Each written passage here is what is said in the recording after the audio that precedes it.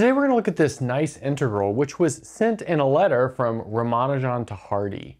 So what are we going to show? Well, let's say that alpha times beta are two numbers that have a product of pi. Then we'll show that the square root of alpha times the integral from 0 to infinity of e to the minus alpha squared x squared over the hyperbolic cosine of pi x dx is equal to, well, the same thing, but where alpha is replaced with beta. So I think there's some cool symmetry inside of this equation. Now we're going to use a couple of tools here, one of which we've used on the channel before and we derived earlier, and that is this hyperbolic secant in terms of this nice series. So we've got it's equal to 4 pi times this sum as n goes from 0 to infinity, minus 1 to the n, 2n plus 1, all over 2n plus 1 squared pi squared plus 4x squared. So like I said, we derived that on the channel before. We're also going to use this tool right here, which we will derive now, and that is the integral from 0 to infinity of cosine 2nx over hyperbolic cosine pi x is half the hyperbolic secant. Okay, so let's jump into that. So we're going to first replace this hyperbolic cosine in the denominator with its exponential form. And so that means we've got a 2 in the numerator because this hyperbolic cosine is the sum of some exponentials over 2, so that'll flip up to the numerator. And then we've got this integral from 0 to infinity, this cosine 2nx, and now this is going to be e to the pi x plus e to the minus pi x. Now what I'll do is factor an e to the minus pi x, or maybe an e to the pi x out of the denominator and put it in the numerator. So that's going to leave us with a 2, which is still out front. And then we'll have e to the minus pi x cosine 2nx in the numerator. And now in the denominator, we have 1 plus e to the minus 2 pi x. Okay, nice.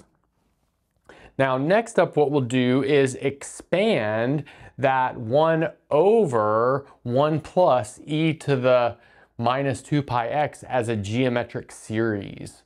So that means we're going to have 2, and then after that, the sum as k goes from 0 to infinity, minus 1 to the k, because here our common ratio is that minus e to the minus 2 pi x. And then we'll have the integral from 0 to infinity of e to the minus 2k plus 1 times pi times x. So we get one of these e to the minus pi x's from this right here, and we get the 2k rest of them from this expansion of the geometric series with the appropriate common ratio like we said before. And then this is times 2 or cosine 2nx dx. Okay, nice. Now I'm going to underline this integral in green and just point out that we have evaluated an integral like that on the channel before. We actually came up with a general form of the antiderivative of something like e to the ax times the cosine of bx. And we did it using a matrix, actually. We found a 2 by 2 matrix that modeled the derivative, and we used the inverse to take the antiderivative. I think it was a pretty nice video. But that being said, we're just going to jump to the antiderivative of this, given that we've done that on the channel before, and just to keep this a little bit shorter. So I'm just going to bring down all of the parts that we have, so that sum as k goes from 0 to infinity, minus 1 to the k. And then the antiderivative looks like this.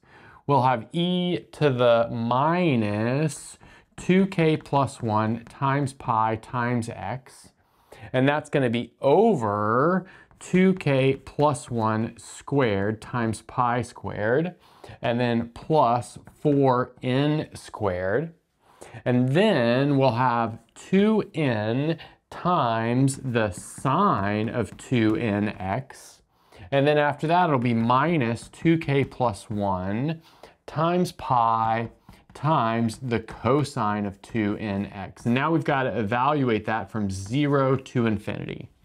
So notice evaluating that at infinity, or really taking the limit as the argument x goes to infinity, will just produce 0, given that we have this exponential here with a negative exponent. So that means the only thing that contributes to this value is the plugging in of 0. Plugging it into sine gives us 0. Plugging it into cosine gives us 1. But it's the lower bound, so that's going to flip this minus back to a plus. And in the end, that's going to leave us with a 2 pi out front. And then that's from this 2 right here, this pi right here, and then this sum, as k goes from 0 to infinity, of left over is minus 1 to the k, a 2k plus 1, minus 1 to the k from this, a 2k plus 1 from this, and then over this 2k plus 1 squared times pi squared plus 4n squared. And now, well, we can replace this 2 pi with a 4 pi over 2, and then we can use this first tool, which again we derived on the channel earlier, and write this as 1/2, and then this hyperbolic secant of, well, what does it end up being? It ends up being the number n. Okay, nice. So now we have derived this second tool. Now we're ready to look at this third tool. Thanks for sticking around this long into the video. If you're enjoying what you see, make sure and give a thumbs up. And if you're not yet subscribed, consider subscribing. It really helps out. Okay, so now moving on to this third tool, which is the integral from 0 to infinity of the e to the minus a squared x squared cosine 2bx. So this is like kind of a flavor of the Gaussian integral. In fact, it looks a lot like that, but with just a cosine term as well. So what we'll do is use something called Feynman's trick for integration, which is famous on the internet. And that is, we're going to take this and say that it's equal to a function I evaluated at 2b, where our function I evaluated at a variable t is equal to the integral from 0 to infinity of e to the minus a squared x squared, and then cosine of t times x dx. And now we'll build an initial value problem for this function I. So let's first observe that if we evaluate this at 0, we get something that is really just a flavor of the Gaussian integral, e to the minus a squared x squared. So I'm not going to evaluate this. A quick substitution turns it exactly into the Gaussian integral. And you can see that this is root pi over 2 times a. So that's like our initial value. So now let's take the derivative. So if we were to take di by dt, let's observe we would get something like this. We'll have minus the integral from 0 to infinity, and then an x, and then an e to the minus a squared x squared, and then a sine of t times x. That's because we had to take the derivative of the sine portion. The derivative of sine is negative cosine. The derivative of tx with respect to t is minus x. So that's where we got that. And now what we'll do is use a round of integration by parts on this integral. So we'll take u to be the sine of t times x. Notice that's going to make du equal to t times the cosine of t times x dx. Keeping in mind that if we're going to integrate this with integration by parts, we need to do derivatives and antiderivatives with respect to x. Okay, so that's our u du component for our integration by parts. And now that means that dv has to gobble up the rest. So that's going to be x e to the minus a squared x squared dx for dv. Taking the antiderivative, that means that v is equal to 1 over 2a squared times minus 1 times e to the minus a squared x squared. I think that's pretty clear. It's just a standard kind of simple antiderivative. Okay, so now let's apply the integration by parts formula. So we have u times v. So notice that's going to be attached to a minus sign. So let's see, u times v. So since it's attached to a minus sign, we've got a minus sign built in right here, that's going to flip it back to a plus 1 over 2 times a squared. And then we have the sine of t times x, and then our e to the minus a squared x squared. Now we're evaluating that from 0 to infinity. And then let's see, after that we'll have minus the integral of v du. But again, we've got three minus signs here. One from this, one from the v, and then one built into the integration by parts formula. So let's see, minus v du. So that's going to end up giving us minus 1 over twice a squared. And then we've got a t, so I can take that out as well. And then the integral from 0 up to infinity of, we'll have e to the minus a squared x squared cosine of t times x dx. Now let's see what goes on here. If we take the limit of this as x goes to infinity, we get 0 because we've got the exponential. And if we evaluate that at 0, we also get 0. So that just simply gives us 0. And now let's observe that this term over here is simply our original function I of t. So that builds us this differential equation. So I can bring this di by dt up, and we see that it's equal to minus t over a squared times 2 times I of t. So that's our initial value problem. So I've got it written in a slightly non-standard way, but let's observe that that is our differential equation with the initial value.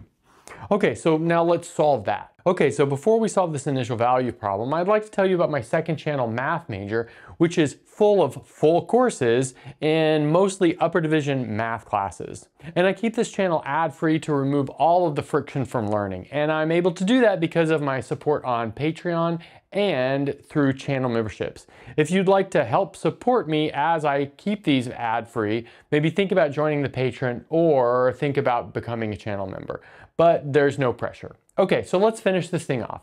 We have our differential equation and our initial value, and notice this is a separable differential equation, so we'll solve this via separation of variables.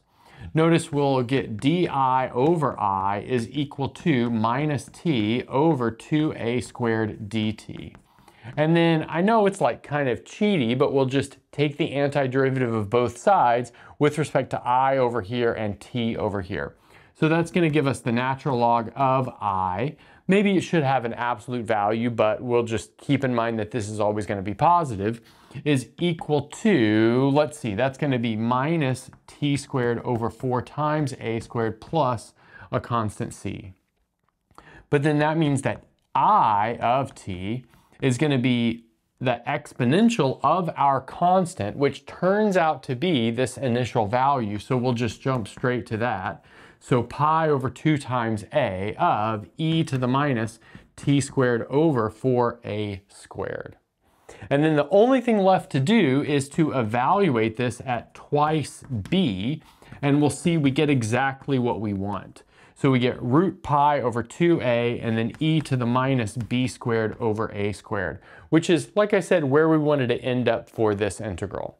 Okay, so now we're ready to paste all of the parts together to prove this identity. All right, so now let's get towards the end here.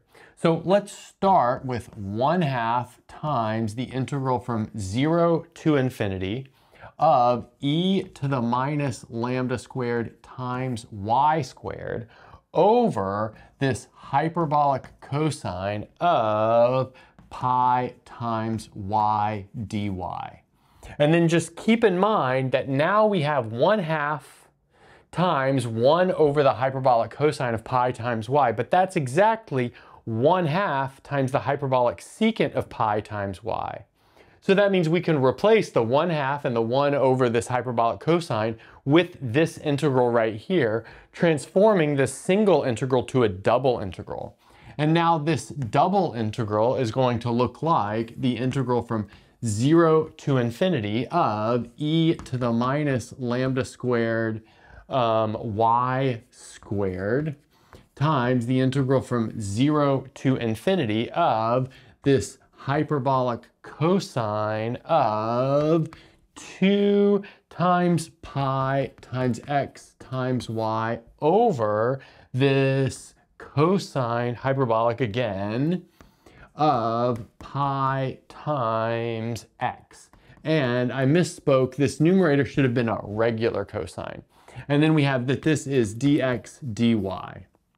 So again, what we just did is we took this 1/2 and then this hyperbolic cosine in the denominator, and we replaced it with this second tool right here.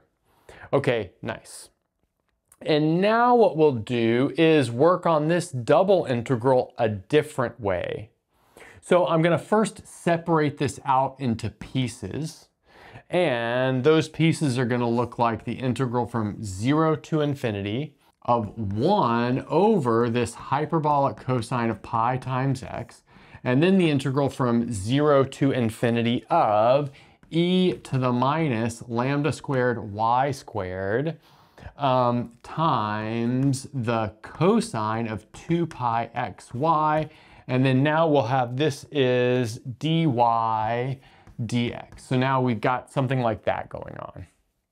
And now what we'll do is take this thing that I'm underlining in magenta and observe that it is in the form of this third tool right here.